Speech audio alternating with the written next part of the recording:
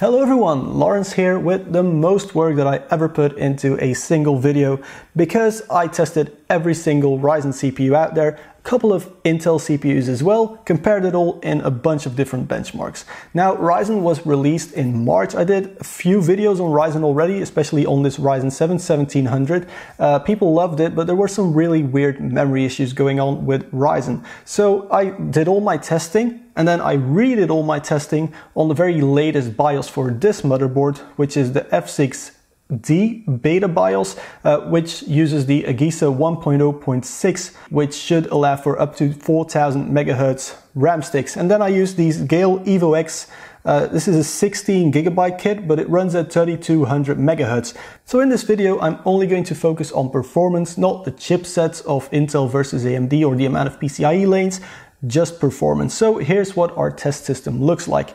The motherboard on the AMD side is the AX370 Gaming 5. On the Intel side, it was the Z270 Gaming 5. The memory was the same on both platforms, so we're using a Gale Evo X 3200 MHz memory. And then our GPU is the GTX 970. It's not the newest because my 1080 Ti isn't here yet, but that's coming in the near future. And then we just used the Be Quiet power supply and knocked to an NHD 14 on the Intel side and an NHD 15 on the AMD side. The first benchmark that I did was wPrime, and we're going to first look at the 10 different CPUs at the bottom of this graph. As you can see, some of these have a little asterisk next to them, which means that I had to emulate that CPU because I don't actually have 10 different CPUs here. So if you look at the 7700K, that one does not have the asterisk. That's an actual i7 7700K. To then test the 7600K, I just disabled hyperthreading and changed the clock speed. Same for the AMD stuff, so my 1700X is the 1700 but with modified clock speeds so that it's exactly the same as the 17700X. I checked these numbers, they're 99.4% accurate with the real deal, so we should be good to go. Now, the order in which they're in is very simple. So we have the fastest, most expensive AMD CPU on top, all the way to the cheapest AMD CPU, and then we have the most expensive Intel CPU to the cheapest Intel CPU. As you would expect, the 1800X is the fastest and the i3-7100 is the slowest.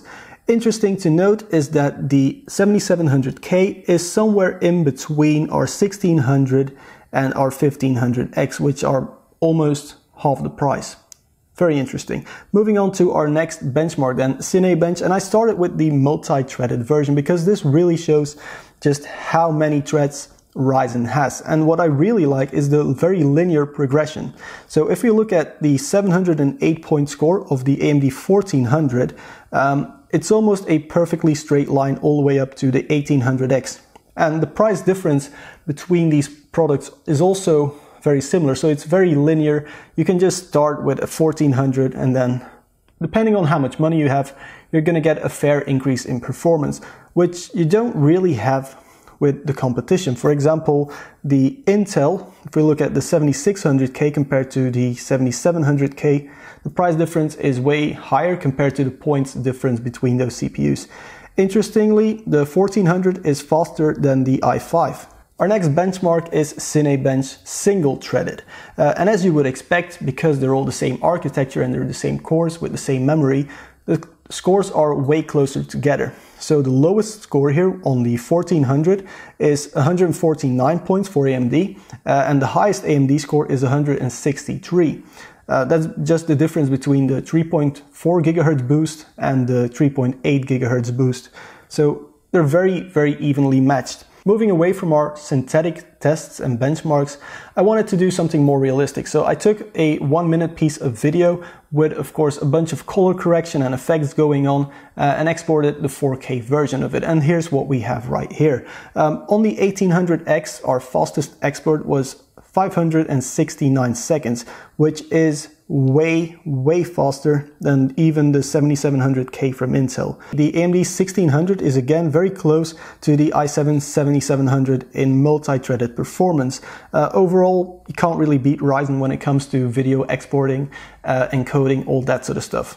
What perhaps interests you more than our synthetic benchmarks and our video exporting our gaming benchmarks. Now, I tested everything at 1080p to limit the GPU factor in these tests. So we started with Cry Primal at 1080p. As you can see, basically I started the graph at 60 FPS, not at 0, because 60 is like a minimum playable FPS these days. There's like 8 FPS difference between the cheapest AMD and the most expensive AMD CPU that you can buy. Moving to our next benchmark then, The Witcher 3.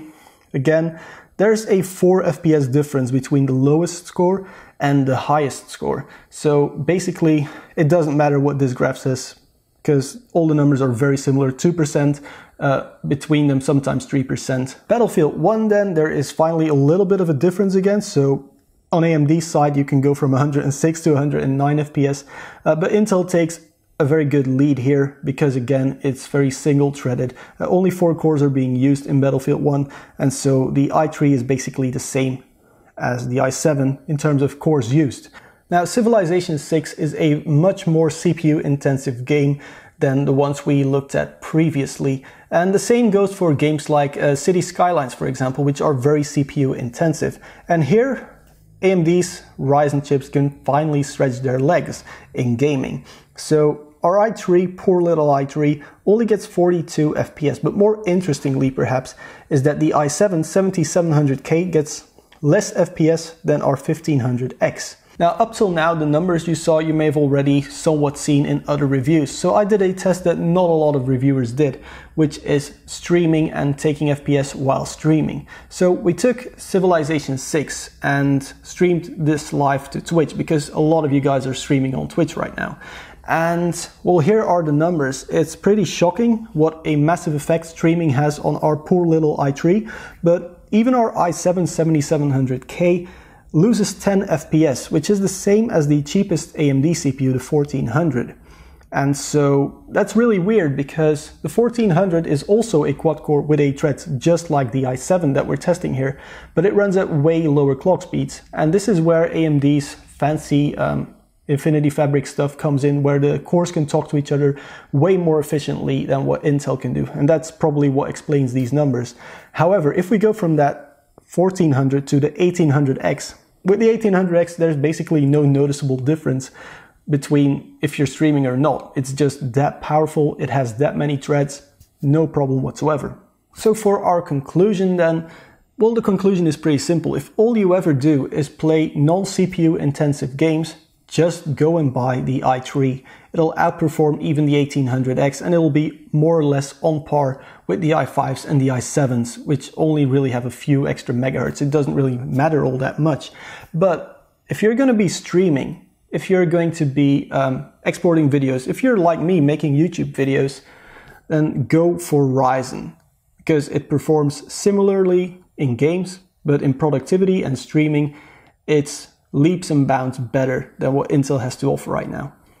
So anyway guys, if you liked this video, press that like button. If you didn't, click the cross in the top right corner of your display right now, because I put so much work in it, I'm not taking any dislikes.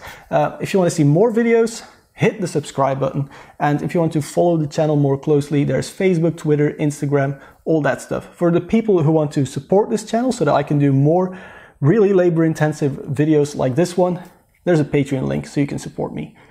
For now, thank you very much for watching, and I'll see you guys next week with a review of this motherboard.